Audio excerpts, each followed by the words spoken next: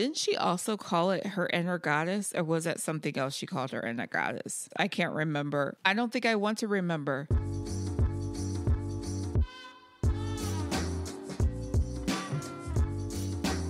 Hi all, and welcome to another episode of the Such a Fun Read podcast. I'm your host and resident reader, Cherie Lampley, and here we'll be diving in each week to chat about the books we love, the books people just can't stop talking about, and how we deal with being book obsessed. And in today's episode, you know what book we're going to be talking about. You read the title of the episode, you saw the thumbnail if you're watching on YouTube. And what other book would be perfect to talk about during Valentine's week? I'm sure you might be naming a few. I'm sure others have crossed your mind, but those books will not be talked about today. For this episode, we are going to be talking about 50 Shades of Grey by E.L. James. I was going to go to the store and get some Valentine's Day decorations, get some boxed chocolate, but I didn't end up having a chance to do that, at least to decorate for the video and all, make it more festive if you're watching on YouTube, but I didn't get a chance to do that. I don't normally buy the heart-shaped box of chocolate anyway, because I don't end up eating them all. I'm not a big fan of nuts. I think Snickers bars are the only candy bar with nuts in them that I'll actually eat. And I actually haven't had a Snickers bar in a while. Maybe I'll end up going to get some candy after they go on sale and try them. Maybe my tastes have changed. Sometimes that happens. I'll report back if that's the case. Speaking of candy, with Valentine's Day coming and going, we are just so much closer to the release of the best candy. The Reese eggs. I love that candy. Just put them in the freezer and they are just so good. I will say they have gotten a lot more expensive than they used to be, but I'm definitely going to end up getting some this year. Now back to 50 Shades. We're just going to be talking about the first book today. I am thinking of doing more episodes of the other books in the series. Definitely let me know if that is something you'd be interested in. Maybe I'll end up reading the second book and do that one in March. And then maybe the third one can be done in April. For the books that are from Christian's perspective, I'm thinking I can just put them all in one video. I'll have to read them, of course. I'm not sure if those will need more than one episode. I will, of course, have to read them to see, though. Now, this is not the typical genre that I read, but I figured for this occasion, it being the week of Valentine's Day, I'd make an exception. But come to think of it, I haven't really read my favorite genre this year yet. I just haven't been in the mood to read fantasy yet. So hopefully that changes. Hopefully that does. But in the meantime, I'm just going to be reading whatever my mood wants me to read. Now, if by chance you do not know what 50 Shades of Grey is about, I will give you a quick overview. So the book follows our girl Anastasia Steele, who is a soon-to-be college graduate. And she's trying to figure out what she's going to be doing with her future. She ends up being a stand-in to interview billionaire businessman Christian Grey for her roommate, since her roommate was sick. They meet, they become fixated with each other. She learns about his take on relationships. It was birthed from Twilight fanfiction, and it became its very own phenomenon. It involved a version of Edward and Bella, a universe master. Well, the fanfic was called Masters of the Universe. And a Snow Queen ice dragon. It was huge. It was a blockbuster. It really seemed to be everywhere. It was one of those books that even if you didn't read it, if someone told you the character's name, you would definitely know who they were talking about. I actually ended up buying the box set of this book series during the pandemic, thinking that I was going to end up reading them, but I didn't get a chance to do that. Actually, no, I did start it in 2020. I got about 150 pages into it before I decided that I just needed to read something else. And I also tried to read it back in like 2015, 2016, I think. I had it on my Kindle and I just never completed it. But now that I've actually read it, I do think it's time that I actually talk about it. So I guess this episode is going to be long overdue. Oh, and there will be slight spoilers, just FYI. So 50 Shades of Grey. This book, 50 Shades of Grey. I'm trying to figure out how to even start this. There has already been so much discussion about this book and this series over the years. And this book came out over a decade ago. The movie came out 9 years ago. I think my biggest curiosity about this book doesn't even involve the book. It is more me wondering if we'll ever see anything like it again, but we'll get to that later. I think we can start with how we got this book in the first place, how we even ended up in a world with 50 Shades of Grey. So Erica Mitchell, or E.L. James as we know her, she was a fan of Twilight and also a fan of writing fan fiction. She had said that she was just inspired by Stephenie Meyer, the author of Twilight, and she just started writing. The characters in her story were Edward and Bella, and not yet Christian and Anna. She ended up removing the vampires and made Edward a billionaire. Also, she ended up making it erotica, and it was named Masters of the Universe, or Master of the Universe. Is it Masters of the Universe He-Man? I should not get that mixed up. If that's the case, let me not mix those up. Oh, and her pen name was Snow Queen Ice Dragon, which now makes me curious on why she chose that for a pen name. This was back in 2009, by the way, and it ended up gaining a huge following, and then she decided to make the story more of her own. She changed the characters' names. She possibly updated the plots. I say possibly because I never actually read the fan fiction of these books, so I don't really know how much of the plot has changed. There is mention online of her making some changes, but I'm not really sure how much. Then the books were released on ebook and print on demand. They were self-published until Vintage Books came calling and they acquired them in March of 2012. And like I said earlier, it became a phenomenon. It topped the bestseller list. Movie studios came calling as well for an adaptation. There is also merchandise, and yes, it is that kind of merchandise. It ended up becoming the fastest selling paperback. The book series has sold over 150 million copies. The movie series crossed $1 billion at the box office. And we can thank Stephenie Meyer and Twilight for all of it.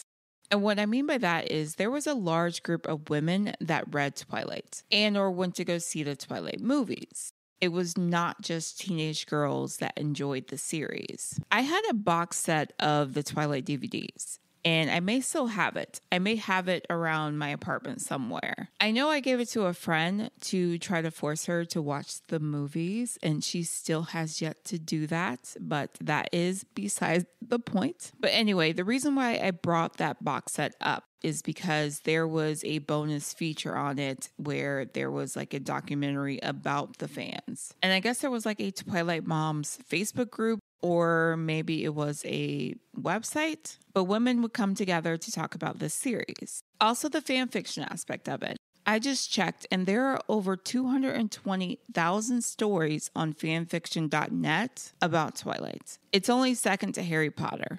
I also did a check and only saw around 4,000 stories about 50 Shades. We can talk about that later though. Now, I can't speak for people that read fan fiction. I don't typically read it myself. I have nothing against it. I just don't go looking for it. A few other things I could say that helped make this book popular, and that is the book cover as well as the Kindle. This cover just shows the title of the book, the author's name, and it has a tie.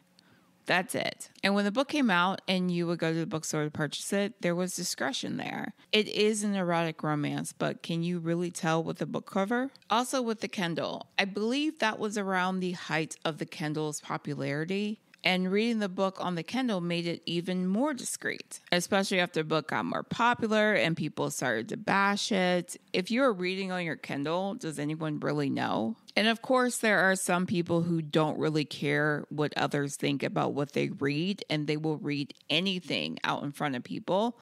But everyone isn't like that. There are people who want to read in peace. They don't want people to look at them like, or at least they think they want to read in peace. Because are people actually going to be judgy for what you're reading? Maybe they are. I don't know. Like today, if you saw someone with a paperback of 50 Shades of Grey and they were sitting outside in public or at a cafe or somewhere and they were reading it, would you, first of all, would you judge them for reading it? as well as would you even remember that you saw someone read it? Now, back to the popularity of this book. There were also some people who just wanted to read it for the sex scenes. Let's be real here. That was a thing. Twilight was young adult, so it wasn't giving Edward and Bella having sexy times, at least not all throughout the series, and also not having very descriptive sexy times. And with 50 Shades, there are a number of sex scenes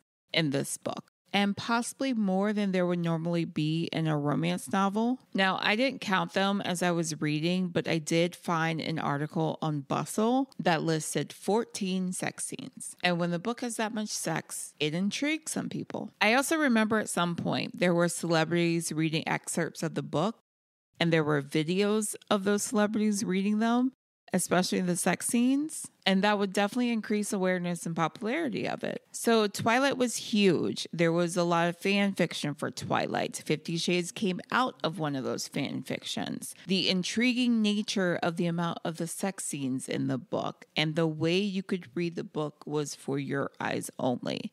Definitely ingredients for a blockbuster. So what were my thoughts on the book? I didn't love it. I definitely didn't love it. But I also didn't hate it. It is too long, though. It is definitely way too long for a romance. It's like over 500 pages. Here's my copy. It's over 500 pages. That is way too long for a romance. You can cut that book down and have it be 300 pages. 350 max. I mean, there is no... Well, I was going to say there's no magic system, which there isn't, but there is a contract in that book that is 11 pages. 11 pages for a contract. Now, as I said, it is not a fantasy per se, but it does involve our main character experiencing a new world. And then we get to experience that new world with her. Some of the things we experience with her in this new world, we may not have wanted to experience, but I guess there's nothing really you can do about it. Because if you are determined to finish this book, you're going to experience some things. Now, since I mentioned her, let's talk about the main character first. Let's talk about Anastasia Steele, or just Anna. I'm just going to call her Anna. Anna is a shy, reserved college student. She has a part-time job at a hardware store, and she is very close to her stepfather, the one who raised her. And her mother lives in Florida with her newer stepfather. She's a reader. She loves reading classic British literature, like Thomas Hardy and Emily Bronte. She's very smart. She has a 4.0 GPA. Thank you very much.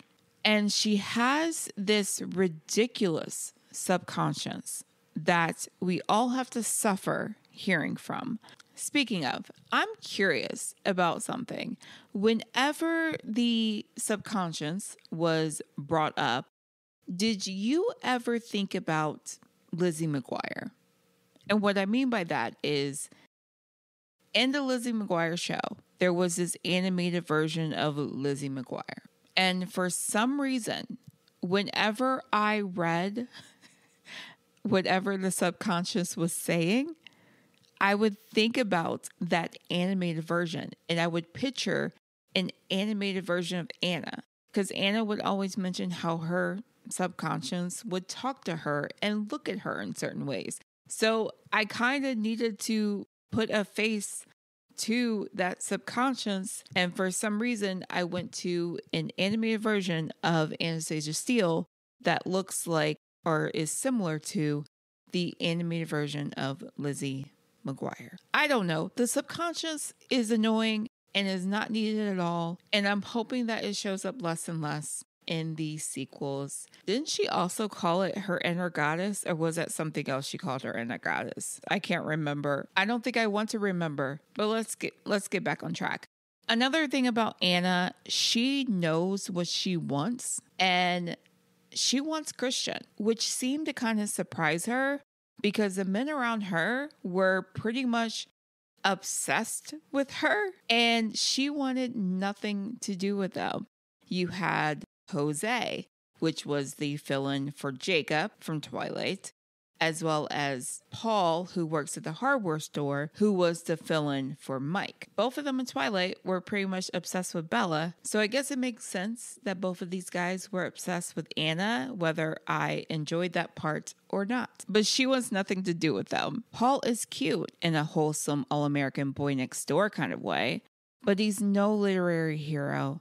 Not by any stretch of the imagination. And of course, she ends up wondering if Christian is. If Christian is that literary hero that she has just been waiting for. She seems to have a type, and that type resembles the men in the books that she reads. And Christian being a billionaire and being as gorgeous as the men in the books that she reads about, being that he seems to not be like any other guy that she's ever met, she begins to fixate on him. And then he takes her out for coffee and buys her gifts, and it's a wrap. It's a wrap. No one else will ever compare. He is who she wants, whether he is good for her or he is not. She just does not care. She'll just have to figure that out later. Let's now talk about Christian real quick. He's a billionaire, as I mentioned before. Owns Great Enterprises. I believe that's the name. He is apparently gorgeous. And he is broody. He has a complicated past. And this man is a mess who has no idea what he wants. I made a note in my book on page 72 when he says, I don't do romance. And I was like, but he sent the books. He sent her first editions of her favorite books. He also took her on that helicopter ride. And that was on their second date. I believe it was their second date because the coffee date was their first date, right? He started saying later's baby to her. He started trying to be cute with her. Also, at one point, I feel like he seems proud that her stepfather thinks of him as her boyfriend. But back to later's baby for a moment. Why was that the choice? I know that phrase is different and that's something that we will all remember, but I don't know if that is a phrase that will be remembered in a good way. And I'm usually okay with cringe, but that might be a little bit too cringy. Let me take a little bit out. That is cringe. That is very cringy. I would never want to say that to someone, and I would never want them to say it to me. That is cringe. Couldn't she have come up with something else? But I digress. Christian is all over the place, and I'm going to need him to make up his mind. But maybe that's the point. He's used to doing one thing, but this woman has come into his life, and things seem to be changing for him. He's starting to feel things, and he doesn't know how to deal with that. He's also very controlling, which, yeah, that's not fun. But she doesn't follow along. She doesn't do what he always wants her to do. And maybe that makes him even more curious about her. I mean, because in Twilight, you had where Edward couldn't read Bella's thoughts. And you can't really have that in 50 Shades because there's nothing supernatural about this story. So I guess her defying him makes him more curious, which also makes them more toxic. Let's move on. I do remember texting one of my friends at one point and telling them that Christian is worse, but also better in the book. And I don't even know what that meant. I don't know what I meant by that. I probably should have wrote something down, but I remember saying that, but I don't remember why I said that. So let's talk about some of the things that I actually liked about this book. We'll start there first. I like that I was able to finish the book this time. I mean, third time's a charm. It helps when you get the audiobook from the library. That does help. So you can listen to it while you read. That definitely helped. Oh, there is a moment in the book that did seem a bit less controlling than in the movie. When Anna goes to visit her mother, we get to see her spend more time with her mother and we get to know her mother better. That's good. Also, during this time, we see more of the conversations that were had between Anna and Christian. And in that conversation, she wishes that he was there with her. So when he ends up showing up, I guess it kind of felt more inviting, because in the movie, it doesn't feel inviting at all. It feels like intrusion. It's not great. And it's not great here either, but it's less not great. He also doesn't steal her away from her mother right away. He leaves them to continue their time together, but her mother does push Anna towards him, tells Anna to go after him. It seemed to be something that Anna wanted to do anyway. So I guess we get more agency from Anna in the book at some points. I probably should have read the book before I rewatched the movie, instead of rewatching the movie and then reading the book. That might have been a weird choice. Another thing I think I can say that I liked was getting to see more of their relationship and maybe why they actually liked each other. Like I mentioned earlier, how Anna turned guys away and she became fixated on this guy who was like the men that she read about. And for Christian, he liked a challenge. I don't know. I'm still trying to figure out Christian and why he likes Anna. I also didn't mind the emails back and forth. He ends up giving her a BlackBerry, and that made me miss having my BlackBerry. I say I miss having a BlackBerry, but I really don't know if I could ever go back to just having a BlackBerry. So those were a few things that I did like. What about the things I didn't? I'm not going to go on and on about every single detail that might take a bit. I'm just going to name a few here. First of all, I wanted to mention that IHOP is overrated. They went to IHOP when they were in Georgia. When Christian went to Georgia to surprise Anna, while Anna was visiting her mom, at some point they ended up going to IHOP. I saw that. I was like, ew.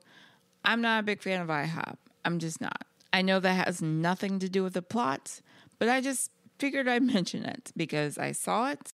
I didn't like it. There is also a moment where Anna tells Christian she doesn't like that he spends money on her, and it makes her feel like he's paying for sex. And this is in one of their email conversations. And he pretty much dismisses her. Yes, I'm rich. Get used to it. Why shouldn't I spend money on you? We told your father I'm your boyfriend, for heaven's sake. Isn't that what boyfriends do? But Christian, I thought you weren't her boyfriend. I thought you didn't do relationships. Another thing I didn't like, the other men outside of Christian, Jose and Paul, I almost called him Mike. But I didn't like that they were so obsessed with her. I didn't like that they were obsessed with Anna. With Jose trying to kiss her while they were out drunk partying with their friends. And she's telling him she doesn't want to do it, but he's not accepting no. Didn't like that. And then also with Paul, he was pretty pushy with her. Kept asking her why she won't go on a date with him. And then he doesn't stop until she mentions Christian. It just seemed like a way to make Christian look a lot better in people's eyes, and I didn't like that. Also, the secondary characters, they didn't really feel real. They felt more like caricatures. Oh, and I'm going to bring that contract back up. That contract was way too long. It was 11 pages. 11 pages of a contract. Why? I don't even remember half the stuff that was in it. Actually, I'm not going to say half. I don't really remember what was in it. I remember the food thing because that's something memorable. The contract was too long. It was just too long. Or at least disperse the contract throughout the book. I don't know. It was long. Also, there were some moments that kind of grossed me out. Yeah, there was a moment when she is on her period, and it's just a scene I didn't need. Didn't need that scene. No. And I'm not going to complain about all the sex scenes. I know what I signed up for by reading 50 Shades. I know it involves a lot of sex scenes. But that scene with her period, it wasn't necessary. No, we didn't need that. I'd say overall, I think this book could have been a cautionary tale on what it is like to fall for the wrong person. In the story there, don't have any sequels, just a cautionary tale. But that is not what the story is. And I'm really curious about how I'll feel once I read the next one. And please tell me there is less of her subconscious. Oh, another thing I didn't like, I forgot to mention this, but there were so many terms for Christian. I'm trying to keep this PG. There were so many terms for Christian's member. It felt like she was trying to keep it PG. There were just so many different terms for Christian's manhood, I'll call it. it felt like every sex scene, she called it something different. Never by what it actually is. At least I don't think it was. She called it different things. She really did. I didn't like that. I did not like that. Now, would I recommend this book for others to read? No. No, I would not. I think, though, if you're curious about it, go ahead, give it a try. Again, the audiobook is not bad. See if it's available at your local library. There you go. It most likely is. I think, at least with my library, the 50 Shades books seem to be available a lot. So there you go.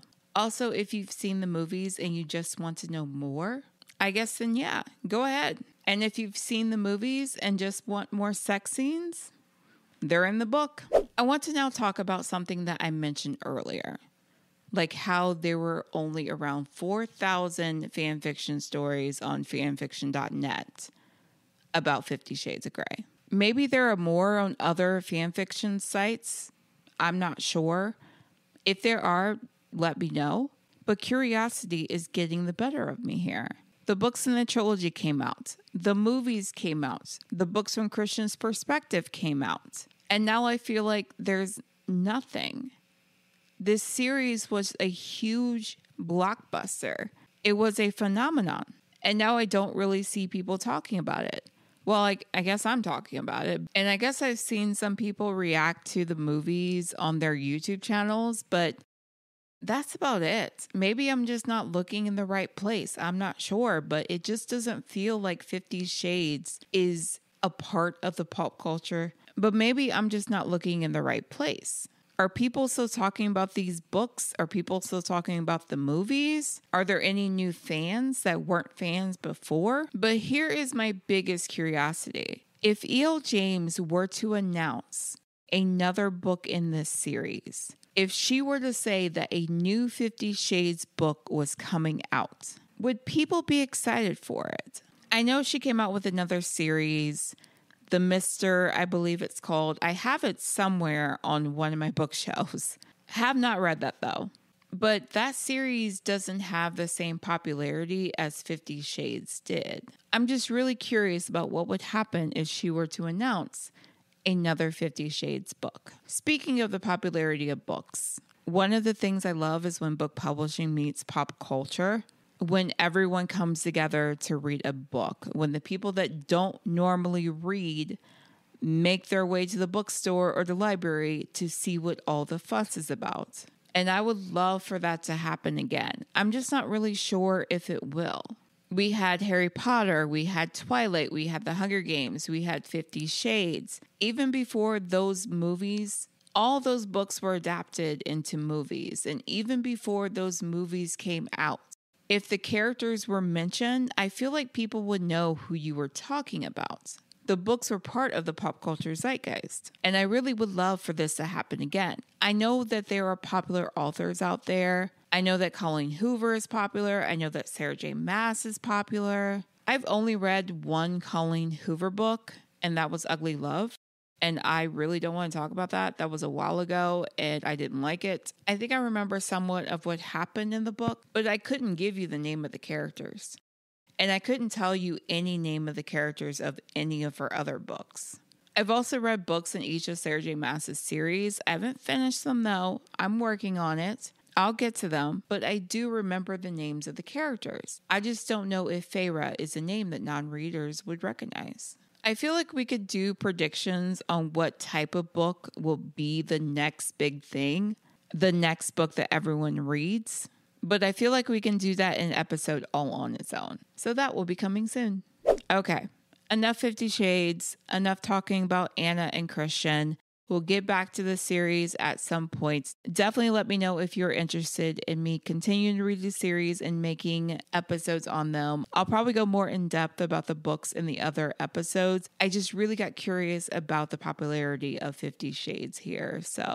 But that is all for today, and thank you so much for tuning into this week's episode of Such a Fun Read. I really hope you enjoyed this discussion, and I am definitely interested in your thoughts. Also, to really help the podcast out, don't forget to rate us 5 stars and show us some love on your favorite podcast app. If you're watching on YouTube, don't forget to subscribe to this channel so that you don't miss another episode. And I will talk to you guys again next week.